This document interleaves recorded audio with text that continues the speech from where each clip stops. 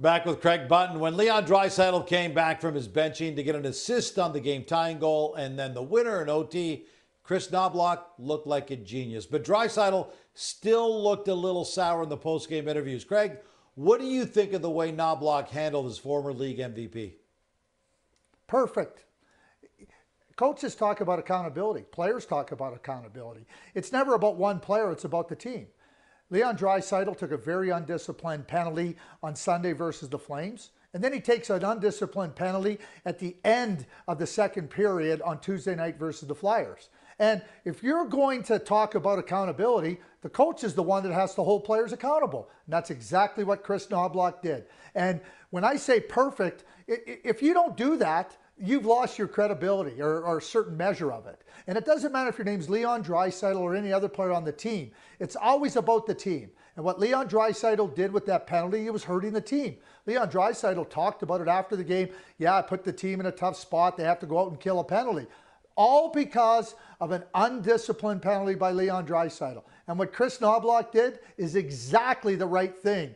And to me, it's not about how Leon Draisaitl responds in terms of his comments after the game. He got back out there, he played very well, and Kris Knoblach knows that he's going to do exactly that. But to think that you're not going to be accountable for taking an undisciplined penalty, I don't think Leon Draisaitl thinks that way, and certainly Kris Knoblach is not going to think any other way than holding players accountable, which is exactly what he did.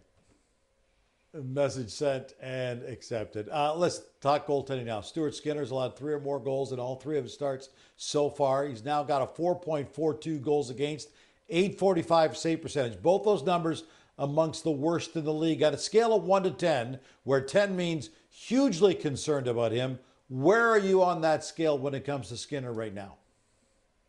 You didn't give me 0, because my answer is 0. I have no concerns about Stuart Skinner.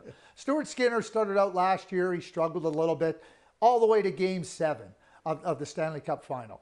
And certainly with goaltenders, when they hit a rough patch, they struggle a little bit. You know, the spotlight becomes a little bit brighter on them and questions abound. But Stuart Skinner has shown me too much over too long a period of time for me to have any concern about him. I felt that on Sunday versus the Calgary Flames, he played pretty well. I thought last night on Tuesday night against the Flyers, he played really well again. So yeah, the goals against, the number's going to come down, the save percentage number is going to go up. And Stuart Skinner, to me, is the backbone in the net for the Edmonton Oilers. And just like the rest of the team that hadn't been playing very well, Stuart wasn't an exception to that. But I think he's fine in his game, and I don't have any concerns about him.